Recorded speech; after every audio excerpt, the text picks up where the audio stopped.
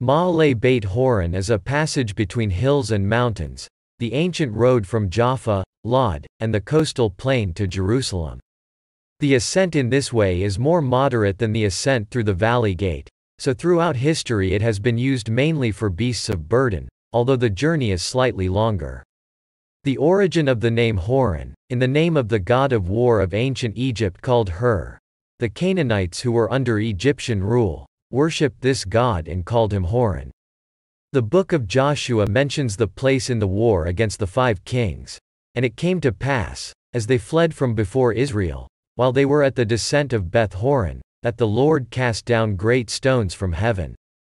In the division of the land, it was on the border between the tribes of Benjamin and Ephraim. And in the book of Chronicles it is written about the daughter of Ephraim, and his daughter was Shirah, who built Beth Horon the nether and the upper. The Philistine army went to war in Horon with King Saul.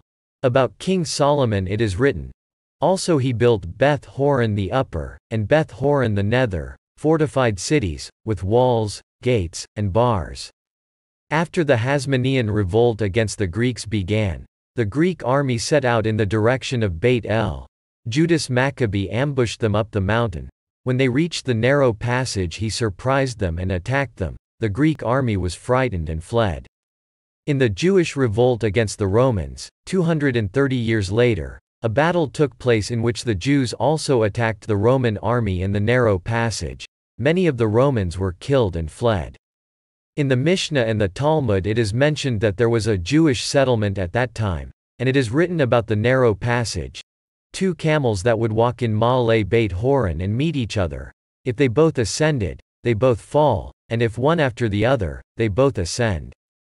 During the 6-day war, after the IDF captured Latrun, the 4th Brigade captured Ma'ale Beit Horon. Today there are 2 Arab villages, Beit al-Puka and Beit Atata, which preserve the ancient name.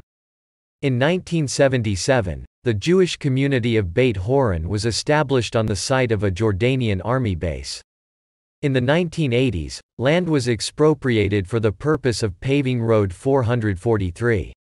In the Second Intifada, Arabs hit passers-by on the road, following which the road was blocked for Arabs, and a few years later, the road was opened by order of the High Court to Arab traffic, and the separation fence was built.